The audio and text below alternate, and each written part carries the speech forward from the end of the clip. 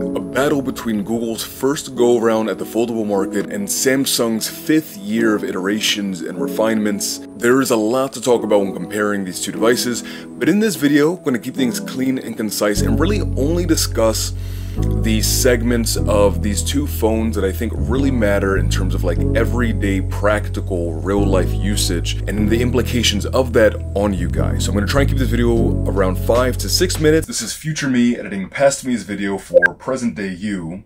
And as you can probably tell on your screen, we are much closer to 10 minutes than 5 to 6. I just happened to elaborate and add additional more details than I initially intended, but everything you want and need is definitely in here. As you guys are watching though, let me know if you are on Team Pixel with the peach emoji or Team Galaxy with like the crystal ball or galaxy emoji. I'm going to finish this so that you can also finish this. Looking at battery life, typically that's something that doesn't impact me too much because I have a charger available at most points throughout my day, be that a power bank, wall, my car. But if you're someone that's worried about battery anxiety and getting through your entire day without a charger, flat out, the Galaxy Fold 5 is just going to be the way to go. The Pixel Fold, guaranteed you're going to have to charge at least once per day, and it doesn't have the fastest fast charging, so that might be a little bit inconvenient.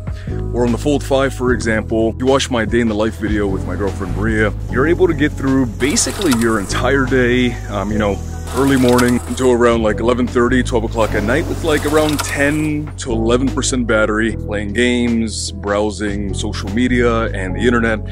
And so if you're looking for a device that's going to more consistently get you through your day, it's just going to be the Fold 5. On the Pixel Fold, you're getting the Tensor G2 chipset, really wish it was the Gen 3, and on the Galaxy Fold, you're getting that brand new Snapdragon processor. Now that's just an arrangement of letters and numbers. What you have to know in terms of practical everyday usage is that for your heavier everyday tasks like multitasking or high-end gaming, the Galaxy is just by far going to be the more capable device. I compare two really big popular games at the moment, Genshin Impact and Honkai Star Rail. On both of those games, you can play on the Galaxy Fold 5, everything at absolute maximum settings, and it's going to breeze straight through those games with no problem. Pixel Fold, you can play those games at around a medium to sort of around medium to high settings, but even like Honkai Star Rail, for example, you can't really get a consistent 60 frames and you really can't pump out those higher texture qualities. In addition to that is the heat that you're getting out of both of these devices. The Snapdragon just doesn't have to work as hard and the device just does not get as warm as the Pixel Fold does. The Pixel Fold, when you are pushing it, it lets you know that you're pushing it. Both are foldables and both have outside displays, and I've been someone that, even with the Galaxy Fold 4, have always been in the camp that the outer display on the Galaxy Fold is comfortable, functional, and you can reach everything that you need to reach on that outside display because it is a thinner form factor. I've never had a problem with it. I like it a lot. And I can definitely also say that I like the Pixel Fold's outside display more. I just do. It's wider and feels more just like a normal phone screen in your hand in that closed form factor. And the Pixel Fold is a thin device, and so is the Galaxy Fold thanks to the closed hinge now. But because the Pixel Fold is a thin device, it's not cumbersome and it doesn't feel like a chubby, unwieldy device to hold in the hand and use.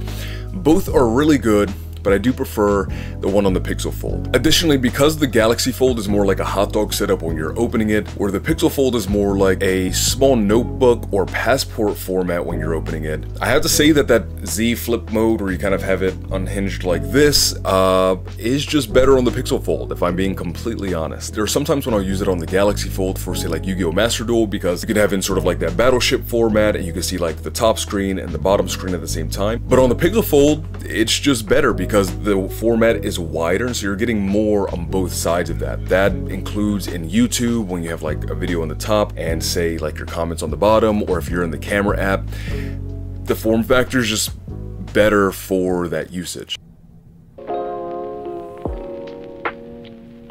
So using the Pixel Fold and the Galaxy Fold extensively, something that I just cannot shake is that there's a surprising lack of complementary software features to complement like the folding form factor, right? So on the Galaxy Fold, for example, there are gestures for multitasking. You can swipe with 2 fingers anywhere on the screen to activate your multitasking. You can turn apps into bubbles. You can have 3 windows at one time. You can rearrange those windows any way that you want to. On the Pixel Fold, multitasking is split screen, which is still really nice, don't get me wrong, and it works really, really well on the Pixel Fold. But after using both, it's really hard to, at least for me personally, shake that it would be really nice to have those additional software features on the Pixel Fold, and it's a shame that they're not there. Is everyone going to want or need those things? No. But for those of us that do want those things and those features are complementary to our everyday lifestyle, like for myself and my work as a therapist, having open, say like my docs, my Excel sheets for billing and for insurances,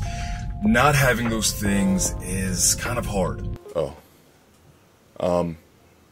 Sorry, got a notification, nothing important. Because both phones are foldables though, if you're a content creator looking to stream your camera to your phone, that can control like your ISO, your brightness, your shutter speed, all of those things. Both phones are able to do that. It's really nice. Also, if you're enjoying the video so far, want to stay up to date with other tech content I have coming here to the channel, hitting the subscribe button is the best way to stay up to date. A thumbs up goes a long way to helping me out. And now we're actually gonna go this way. So here we're gonna go wildcards. These are things that I think are benefits for both devices in their own separate ways, and not everyone's going to want or need or care about those respective things. That being that the Tensor G2 is really an optimized chipset for a lot of like voice dictation and language translation, which it does an exceptional job at. And I can say that though the Snapdragon is a more powerful device on the Fold, if I'm being completely honest, it does compute those things very fast. The Tensor G2 is just a little bit faster. Alright, so this is going to seem like a strange comparison. I have the Pixel 7 Pro here on the Tensor G2 chipset. The reason I'm doing this is to pit it up against the brand new Snapdragon processor, and the reasoning in doing this is that A, this is a great deal right now. With the Pixel Fold out, the Pixel 8 Pro is coming around the corner, so you're getting further price drops on the 8 Pro.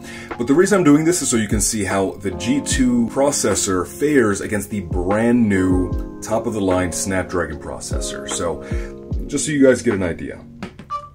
Hi there, can you please assist me? I need help with the giraffes that are stuck in my socks and the hippopotamus that is stuck in my underwear.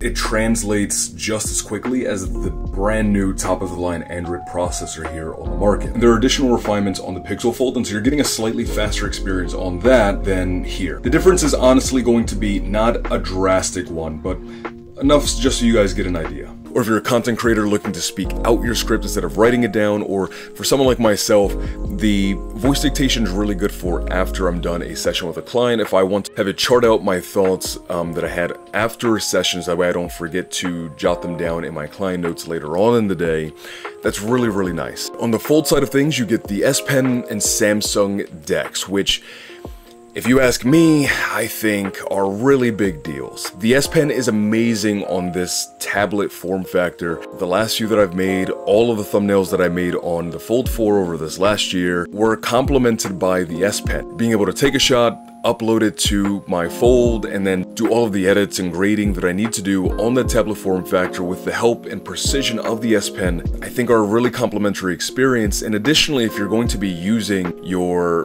foldable sort of like a notepad. I actually ran into a subscriber, Dr. Ronaldo. He was super awesome. He's been a huge supporter of the channel for a long time now. Day one. Day one? Yeah.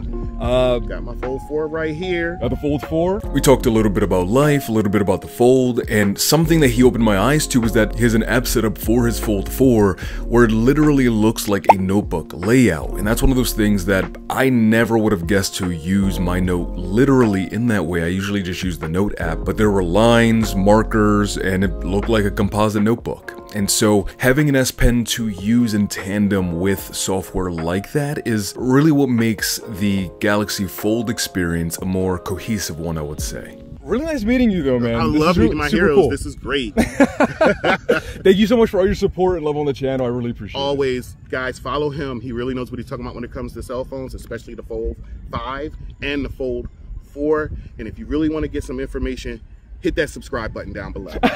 Thank you so much. Cool. Thank you. Samsung DeX is awesome because you can hook it up to a portable monitor, or even like my ultra wide monitor here. It's an Innocent 40-inch ultra wide. You basically have an entire desktop setup where you can do all of your productivity work. You can watch videos. You can edit your thumbnails and stuff on there as well. DeX in terms of utility is just awesome, and that with the S Pen, if you ask me, I side with the Galaxy suite of this sort of wildcard category. But if you're someone that doesn't care about those things and are looking more for like the refinements in dictation and translation, then the Pixel Fold is where to go. And let me know if you're on Team Pixel Fold or Galaxy Fold. Thank you guys so much again for stopping by and hanging out. I wish you a fantastic remainder of your day, afternoon, or night, depending on the time it is you are watching this. And as always, peace, love, and adios. Bye guys, and have a great day.